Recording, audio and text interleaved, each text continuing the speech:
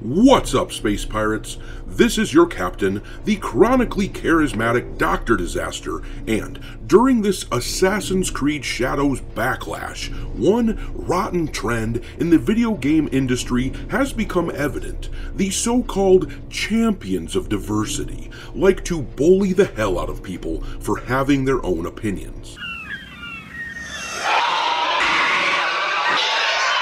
One of us. The release of the cinematic trailer for Assassin's Creed Shadows with their black samurai has been divisive at best and downright rejected in reality. The trailer is currently ratioed into oblivion, and a developer for CD Projekt Red recently broke ranks with the rest of the industry and agreed with the gamers of the world, but he was very quickly made to apologize because the video game industry is built on groupthink. They will go to any lengths to try to keep opposing views out of their bubble, which is why the majority of their games these days don't resonate with audiences and generally land with a thud.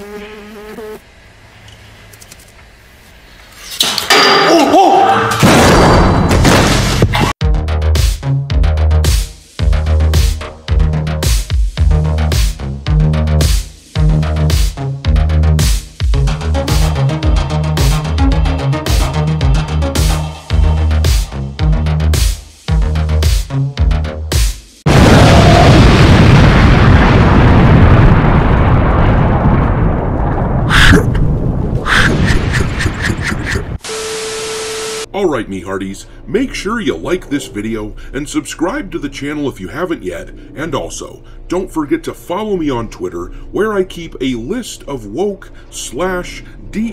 infested games pinned to my account at all times for your reference. My handle over there is Dr. Disaster 1.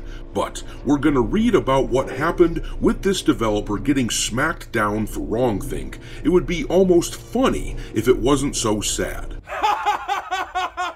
That's a fake laugh. It's real! Totally fake. This article comes from That Park Place. CD Projekt Red senior lead weapon artist apologizes for noting criticism about Assassin's Creed Shadows is valid. Now, one thing I'm going to throw out there, never apologize to these people. You set a precedent, if you do, for their moral authority, and you show weakness. And besides that, these wokesters are never appeased, so the apology doesn't help you anyway. But anyhow, the article says, CD Projekt Red senior lead weapon artist Michael Kalisz apologized for claiming that the criticisms Ubisoft and its development team are receiving for Assassin's Creed Shadows are valid. Initially, Kalisz took to Twitter and wrote, "The concerns and criticism around Assassin's Creed Shadows are valid, and I personally think it might disrespect Japanese culture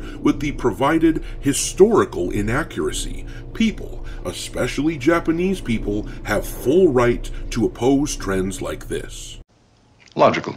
Kalisz apologized for these comments on May 19th. He wrote, "I've noticed criticism regarding my recent comment about Assassin's Creed Shadows. After reflecting on it and reading your responses and retweets, I realize I owe you an apology."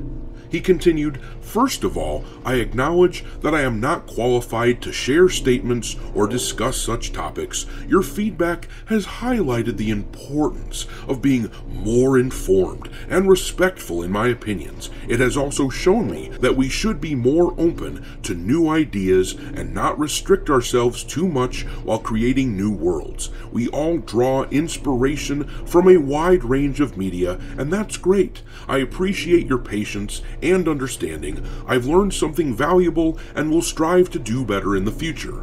Kalisz concluded, "I'm looking forward to the next Assassin's Creed. The setting intrigues me a lot." What a loser.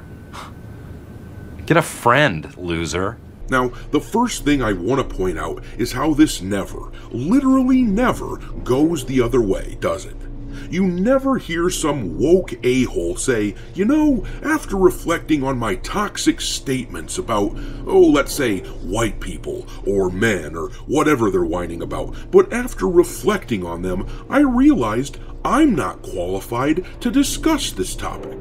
It never happens, and I'll tell you why. Because the pressure to be anti-woke comes from the bottom. It's a grassroots movement. It is simply built on people thinking for themselves, whereas the pressure to be a woke automaton comes from the top. Corporations want you to be unthinking tax cattle and wage slaves. That is what they want. And if you want evidence that what I'm saying is correct, that actually the opinion that this guy originally expressed is a popular grassroots opinion shared by the majority, then take a look at the trailer for this turd of a game. Assassin's Creed Shadows currently sits at a ratio of 265,000 likes to a whopping 592,000 dislikes. That is well over a 2-to-1 ratio. And if you're thinking to yourself,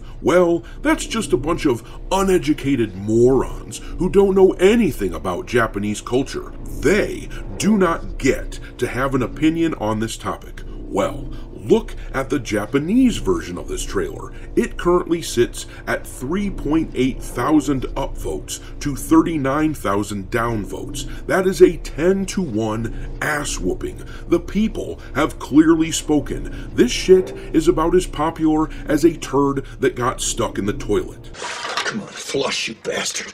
It would seem that this developer was bullied into changing his mind by his employer. He protected his account, as you can see here, and put out what read like very scripted corporate PR bullshit. And it's no surprise, considering the shit that has come out of CD Projekt Red lately. You might remember I did this video about a month and a half ago discussing why The Witcher 4 is destined to be a woke, unplayable piece of garbage, much like what Assassin's Creed Shadows looks to be. Sadly, if you think for yourself, there is no room for you in the video game industry. But I'm gonna leave it there. What do you guys think? Did this person get bullied into changing his tweet, or did he simply see the light?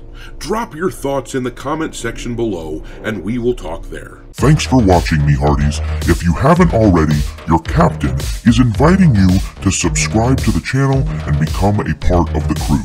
Life as a space pirate may not be glamorous, but there's always plenty of booty.